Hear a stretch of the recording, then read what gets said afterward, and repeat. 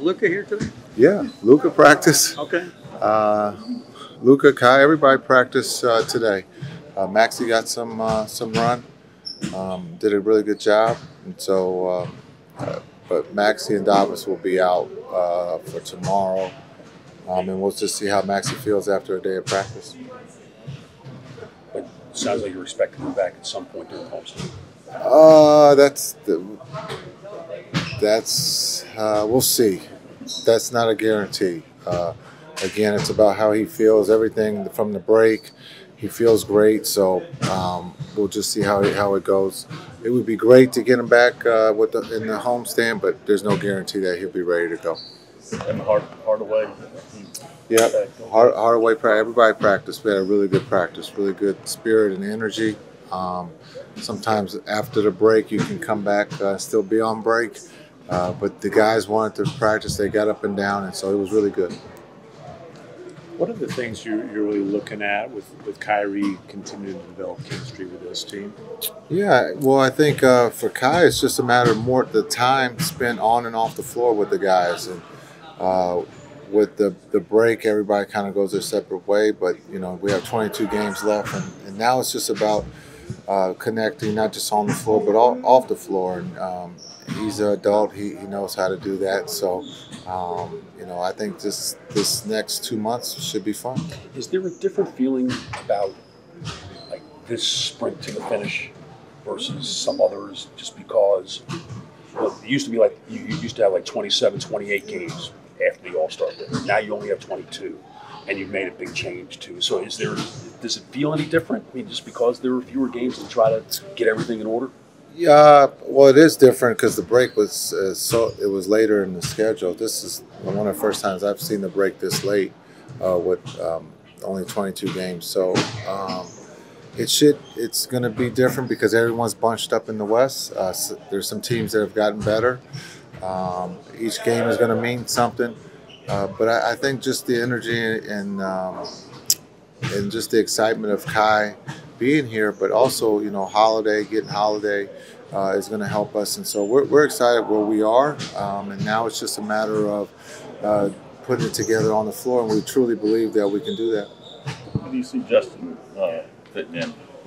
Yeah, he's a pro, and so when you look at his abilities to guard multiple positions, being able to stretch the defense, and so we're excited to have him. There could be a chance, somewhere where the rotation where he's in early, or there's a chance that he could start just to see how he handles that situation. So we're going to have to check that box as we go as we go forward.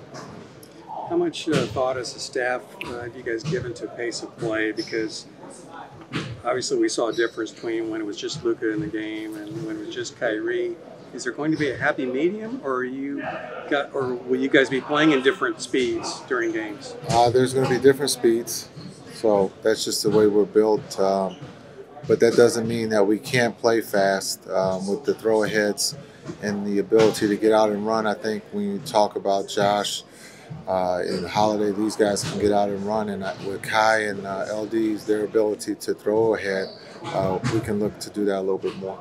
Does having Kyrie here let you get back to being more firm on your second half rotation with Luka? Get back to saying, hey, those first 6-ish minutes of the fourth quarter is going to be time for you to rest? Yeah, I think it's, we have that luxury. Now, with Luka wanting to play, we got to get him out at some point, but there's going to be times where we might have to, push him to play the whole fourth, but we do have the luxury to, with Kai, being able to split those two up so that we can have Kai start the fourth and run that group.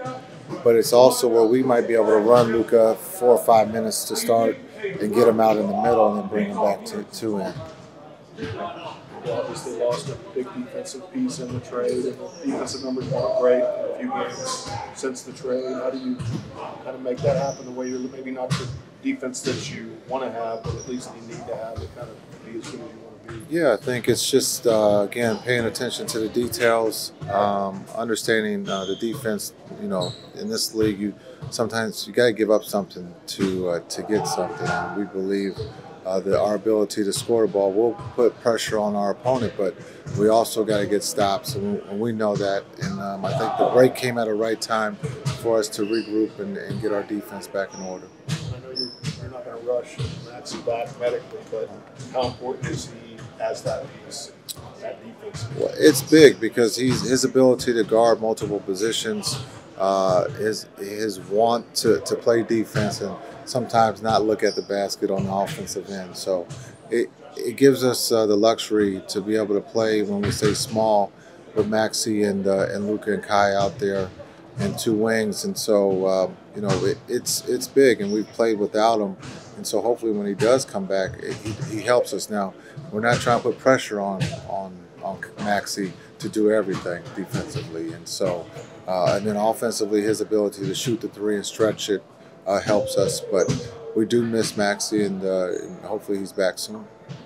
Playing off of Coop's question a little bit, it was about the new year last year when you all kind of kicked it in and had the strong finish, and you've still been looking for that surge this year. I mean, the urgency is always there, but how do you look at that part of it, trying to get that finishing kick going like you did last year? Yeah, this is a great time to have that kick with 22 games left in the luxury to have 6 of them right off the bat at home. You don't really get to see that either when you come out of the break to have a homestand like this. So this is a big homestand for us to protect home. But this would be a good time to have that kick. But we're still, again, with Kai, we're still getting to know each other. And there's going to be some times when you could see those two out there playing catch with one another. Hopefully that's over. One of them will shoot the ball, I can guarantee. But it's about having fun. It's about competing. It's about putting your best foot forward. We understand we're not going to win every game, but it's about becoming a team, and that's what we have with 22 games left. A little off topic, but Maxi Kleber is a guy that you worked with back at the Lakers too. Why was it important for you to bring him here? And what does he bring to the team? Well, he drove me every day to the game, so I had to bring him.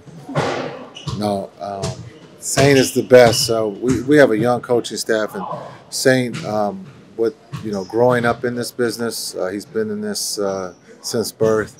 But his basketball IQ is extremely high, not just on the offensive end, but the defensive end. And so I'm very fortunate.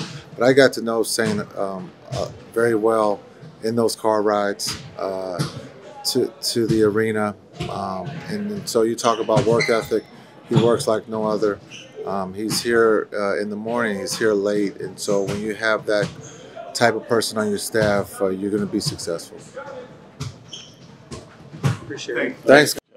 Restful break, or did you run do a lot of gallivanting about? Restful break. What was the best thing you did? I'm sorry? What was the best thing you did? The most fun thing? Max and I got a chance to go down to Tucson, watch Josh receive his Ring of Honor, which is pretty cool. He's only there for a year, but obviously left his mark and did a great job with his national team, and that represents the university as well. So it was cool to see him and his family get that honor. Losing Doe in the trade, waiting for Maxi to come back. What do you see as the challenges on the defensive end with this new setup?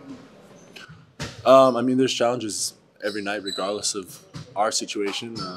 It's great teams in the West, great teams in this league. We're going up against the best in the world, so every night we have to find ways to stop some of the best scorers and some of the best schemes that exist. So those challenges are going to be there, and they've been there, and we're going to continue to try and find ways to be successful with whoever we have on the floor. And excited to see Maxi come back. Obviously, Dodo is a guy that we relied on for a long time and was a great player in the system. So we'll miss him, but the situation is what it is. And we're excited to have the guys that we have in the locker room right now. And Max is going to be a huge additive force on both ends of the floor.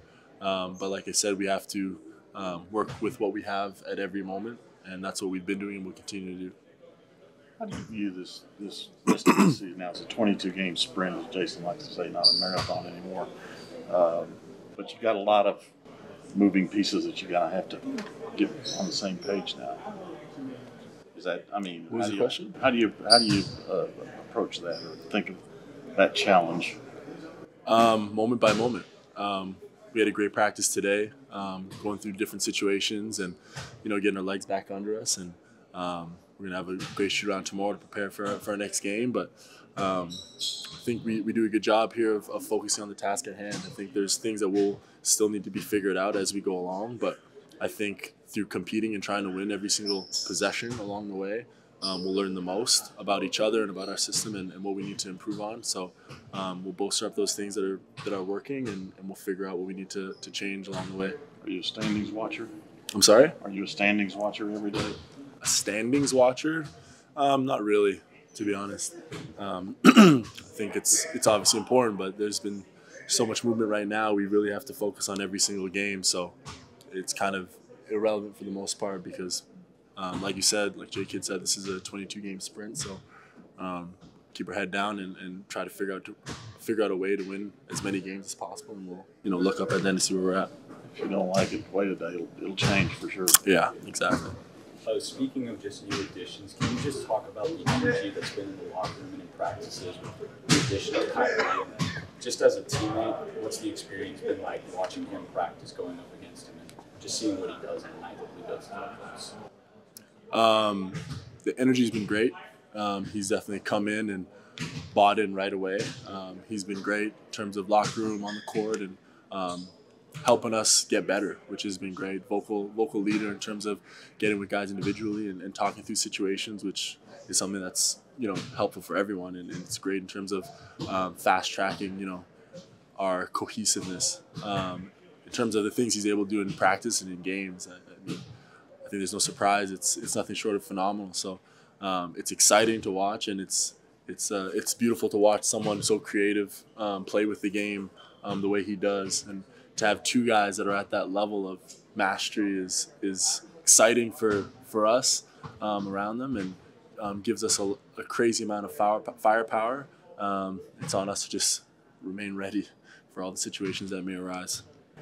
And what specifically have you guys kind of keyed in on as you head into the last few games of the season that you guys really feel like you can move on to better your chances of getting to the playoffs? I mean, there's a lot of specifics. I think now at this time of the year, details are kind of what set teams apart. So there's a laundry list of things for different guys and for different situations, for different lineups, for different competitive situations throughout the game, different teams, different lineups. So this is the time where we kind of get down to the nitty gritty as we go into playoffs, where that's the make or break in the playoffs is those granular details. So to answer your question, defense.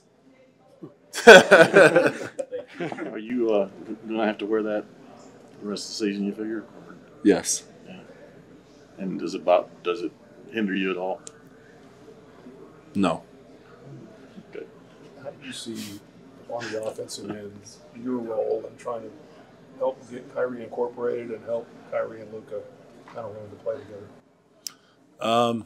I mean, finding situations to make myself available. They both are willing to play off the ball. So whether it's splits or pinaways or getting other guys open to create, vacuums for those guys. But at the end of the day, I just got to be ready for the opportunities that they're creating, because the gravity of those two is insane. So having them out there at the same time, I really got to be ready for a multitude of situations, and their creativity means I have to be ready to change, make decisions on the fly, and be able to read quickly to create the court balance that they'll need to do what they do. So it's a lot of film. It's getting used to guys in practice, but it's one of those things that comes with time. So looking forward to how we all kind of grow together over these next few games. Wait, is your thumb broken? No. What happened? An attempted offensive rebound in the New York Knicks home game went awry. It was a while back. Yeah. So what are you doing? Is it like a sprain or? Yeah. Appreciate it. All right, thanks, Wade. Thanks, Dwight. Gracias.